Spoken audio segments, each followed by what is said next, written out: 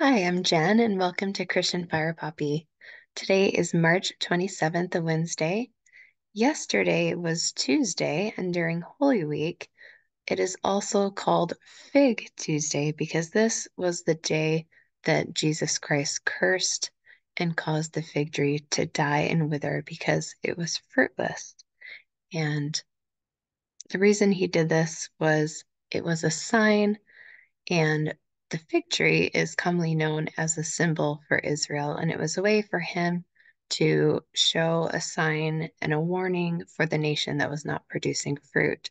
So I've been curious if we would see interesting events happening during Holy Week, and so far we definitely have. So we have our prophet, President Nelson, and the apostles telling us and exhorting us to study and to understand Holy Week. So, if we understand that, I think we'll find some interesting things are happening this week. So, I'm excited to show you guys these very odd connections that are kind of mind blowing. So, we have the broken Baltimore Bridge on Fig Tuesday, sign of a fruitless nation. We're going to talk about this 12:8 and how it ties into Leave the World Behind. So, first of all, fig trees are a symbol of Israel. So, the broken bridge, the name of that bridge was the Francis Scott Key Bridge. So, Francis Scott Key, he was the man who wrote the Star Spangled Banner. And you could think of the Star Spangled Banner as a symbol of America. That is the quintessential American song. In fact, Francis Scott Key, an American lawyer, he was on board a ship negotiating a prisoner exchange, and he was not allowed to disembark when an attack began on Fort McHenry in the Baltimore harbor. So as he watched the battle, he was moved to write the poem, which later became the Star Spangled Banner, the quintessential American song. We also know that back in the days of Jesus, fig trees provided food. They'd fed people then, and today we're generally fed by the supply chain. So we had a supply chain cargo accident, um, the destruction of a source of food, whereas on Fig Tuesday of Holy Week, it was this destruction of the source of food as a sign for the nation as well. So here at the bottom, you can see what happens on Tuesday in Holy Week. Holy Tuesday is also known as Fig Tuesday, as it commemorates the day Jesus returned to Jerusalem from Bethany, passing a barren fig tree on the way, which he used as an example to teach his disciples. So I noticed some interesting connections that I'm going to share with you guys today. So in the Leave the World Behind movie, this was a movie made by Obama, and it was aired on Netflix starting on 12/8. So that was December 8th, 12/8. I noticed that the ship crashed at 12/8, 1:28 a.m. exactly on Fig Tuesday of Holy Week. I thought that was pretty interesting. So the crash was actually 128 days after Biden's birthday and 128 days before Francis Scott Key's birthday. So I'm seeing a theme of 128. So in the Leave the World Behind, this was the Obama movie that aired on Netflix on 12/8, and the ship crashed at 1:28 a.m. exactly on Fig Tuesday of Holy Week. So you can see down here at the bottom that Joe Biden was born on November 20th. And so if you add 128 days, that's from and including, and then to and including these two dates, it's exactly 128 days. And 128 days after this accident of the Francis Scott Key Bridge being destroyed, if you had 128 days, it is Francis Scott Key's birthday, August 1st. I had actually previously done a video about this because so many people were talking about this as why Leave the World Behind viewers think the Obamas are sending a warning with a movie because this was just unreal and so strange to have a former president as an executive producer of an apocalypse type movie. And this movie was about cyber attacks and the power going out and a big ship crashing. And there were a lot of weird things happening here. And it came out on 12/8. So I'm sharing this message. So I noticed later that I had shared this message at 9/11 on the day of the accident. I have a friend who we have a little chat group and they sent me this message about what had happened. And I had said, I mentioned your channel in this and your eclipse chart, and this ended up being way too long. I crammed so much into this interview. So here, yesterday, not yesterday, but March 25th, the day before the boat accident, I did a video with Christian Homestead and it was very long, but I was talking about some interesting themes, including the rainbow and numbers that are linked to warnings and things like that. And this was the day in the Kirtland Temple, and this was the day before this happened. And so I said, after I shared that with my friends, I said, so when I heard about this boat, my first thought was leave the world behind because I can't think of any other time when a giant cargo ship has crashed into anything. And that was kind of the big scene in the movie, as you can see here, a big ship crashing. So my second thought was about the timing to see if there were any connections.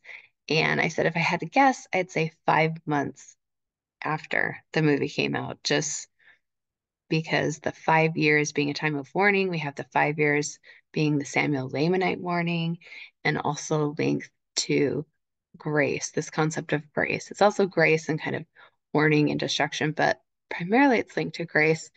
And when I looked it up, sure enough, it was 5 months exactly. So the boat crashed exactly 1:28 a.m. right after 5 months from October 25th. So basically at 1:28 a.m. on the first day of the next month. So you have the 5 months of grace. And I looked up who owns the cargo ship that hit the Baltimore Bridge. It is Grace Ocean, private company. So leave the world behind. You can see here that it had its world premiere at the AFI Fest on October 25th, 2023. So 5 month grace warning.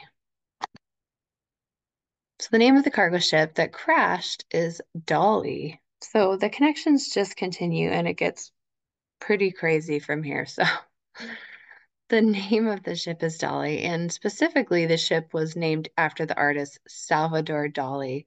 There's so many links connecting this movie accident with a boat to this real boat accident, and it all ties into this artist Dali. So the name on the ship you can see right here is White Lion. So in the movie Leave the World Behind, the name of the boat is White Lion.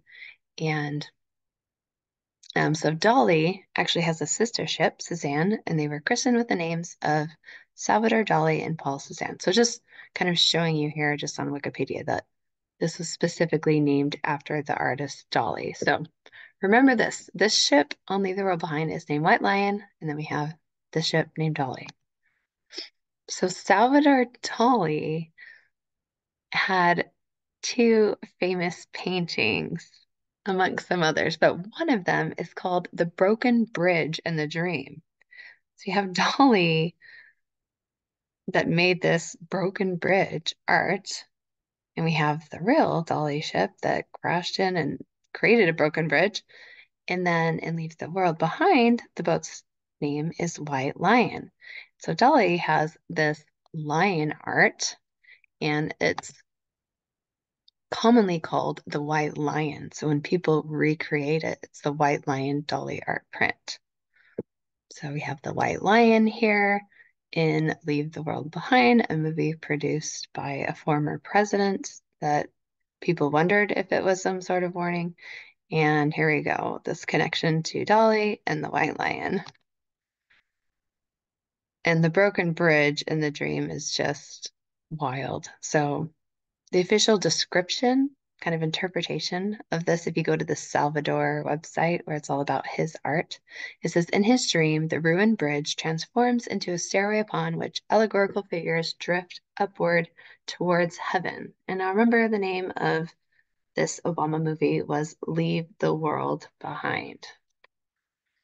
So March 26th, fig tree sign. So number one, the day after U.S. breaks with Israel on ceasefire. So it's very interesting that this, what I can only call a cursed event, occurred the day after U.S. makes a big call, an extraordinary thing.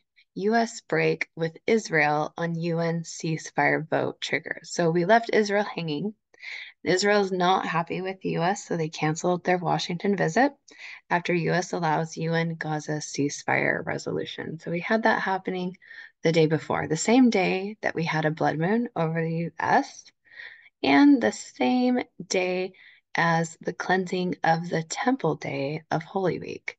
So Monday of Holy Week is cleansing of the Temple Day. And we also had the opening of the Kirtland Temple that is linked specifically in Scripture, D&C 117, to cleansing of the temple. So U.S. abstention from UN Security Council resolution on Gaza.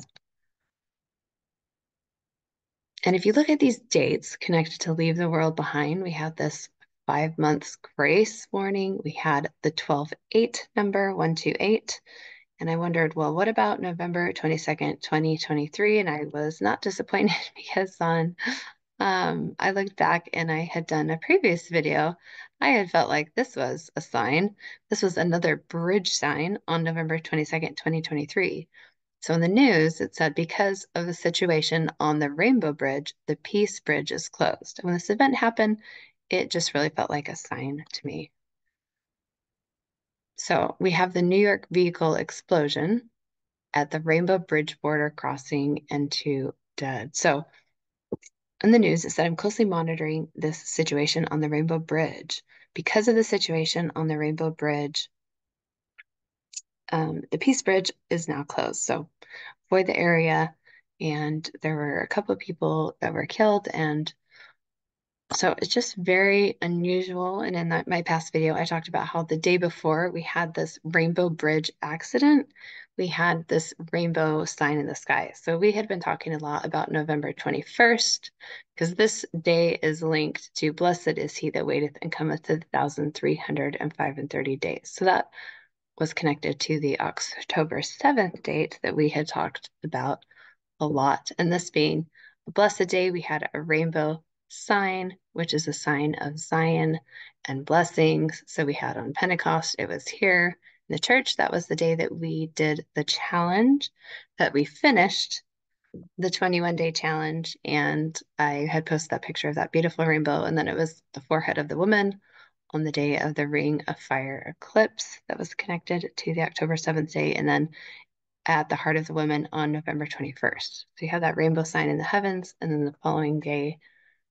this Rainbow Bridge accident. So March 26th, we had a Fig Tuesday Bridge accident sign the day after the Monday cleansing of the temple.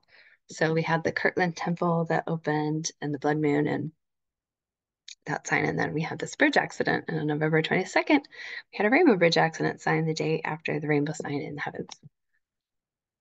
So if you're not understanding how the Kirtland Temple is linked to the cleansing of the temple, just remember, first of all, that Monday is the cleansing of the temple day. And if you go to Doctrine and Covenants 1:17-16, it says, and again, verily I say unto you, let all my servants in the land of Kirtland remember the Lord their God, and my house also to keep and preserve it holy, and to overthrow the money changers in mine own due time, saith the Lord. Even so, amen. So that's not a knock at the people that held the Kirtland Temple before. It just was not in the right hands of the people. It was being used. It was charging people money to come to the temple, and that is no longer the case as of March 25th. So we have the teachings of the prophet Joseph Smith. He said, I know that Zion in the due time of the Lord will be redeemed, but how many will be the days of her purification, tribulation, and affliction? So I thought it'd be interesting to look and see what the prophet and apostles have said about bridges lately. And there are a few different things, but this one really just stood out to me. And this was comparing Zion to a bridge, October 2021, the love of God. And we have Elder Christofferson, and he said, Professor Hugh Nibley once noted that the kingdom of God cannot endure if it indulges even the smallest sin. The slightest taint of corruption means that the other world would be neither incorruptible nor eternal. The tiniest flaw in a building, institution, code, or character will inevitably prove fatal in the long run of eternity. And it shows here in the footnotes he's quoting from Hugh Nibley, where he says, It, an everlasting Zion, can no more carry on forever laden with defects and imperfections than a bridge or tower can stand forever weakened by even minor flaws in construction. The commandments of God are strict because his kingdom and its citizens can stand only if they consistently reject evil and choose good without exception. The Savior declares, Straight is the gate and narrow is the way which leadeth unto life, and I, the Lord, cannot look upon sin with the least degree of allowance.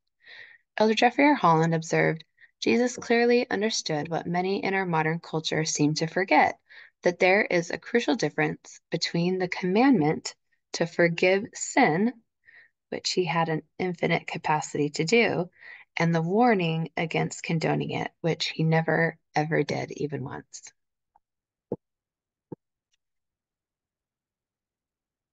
So, interesting connections.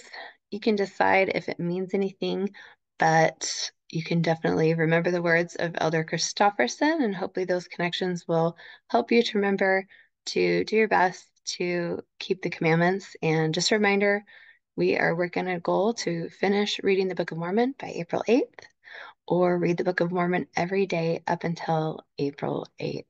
So thank you for joining me here on Christian Fire Poppy today. Let's bloom despite the doom and gloom like a true fire poppy. A Zion field of many fire poppies will reduce erosion after world chaos fires. Join us for more fiery passion and preparedness as we fly into the second coming of Jesus Christ.